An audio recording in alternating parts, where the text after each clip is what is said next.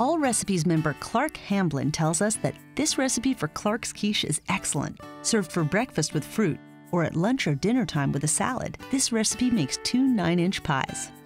Start this dish by preheating your oven to 375 degrees.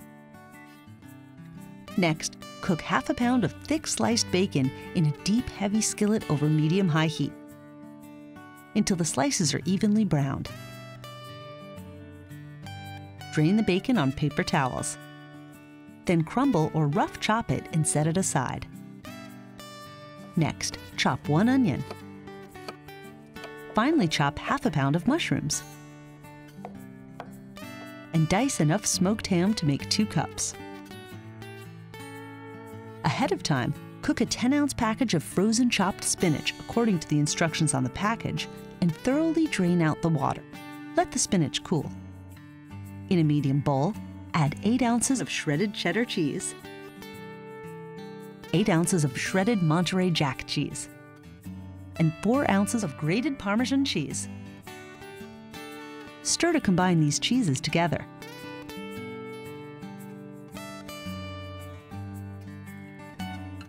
Now, we go to the stovetop and heat 2 tablespoons of olive oil in a medium skillet over medium heat.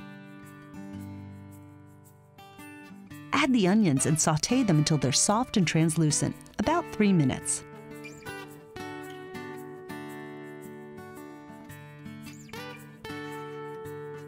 Add in the mushrooms and cook them until they're soft, about 2 minutes.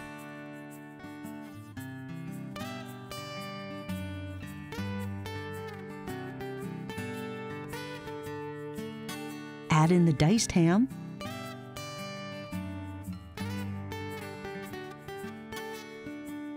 and the bacon.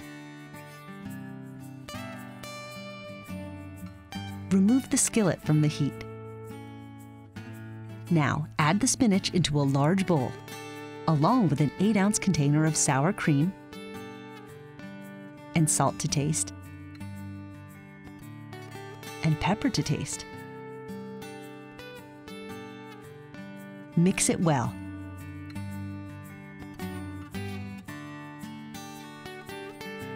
Place 2 unbaked 9-inch pie crusts onto a baking sheet. Spoon half of the spinach mixture into each pie shell.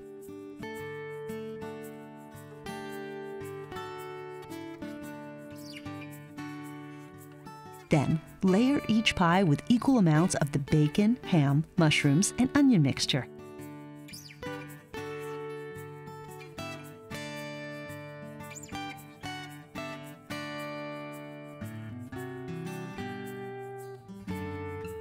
Sprinkle each pie equally with the cheeses.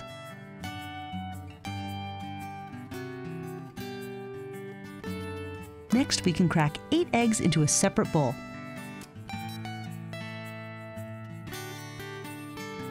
Whisk them. Add in 1½ cups of half and half,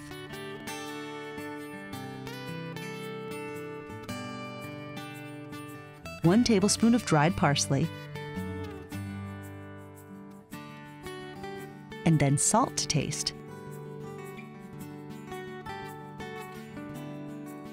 And pepper to taste.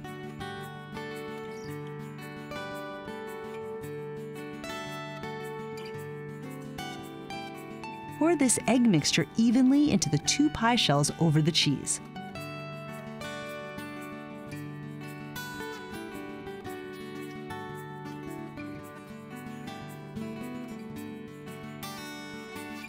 Bake the quiches on the middle shelf of your preheated oven for 40 minutes, or until the top is puffed and golden brown.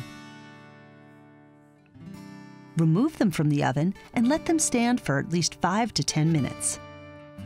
Allrecipes member Clark also tells us that Clark's quiche microwaves well the next day if you have any leftovers. Thanks, Clark.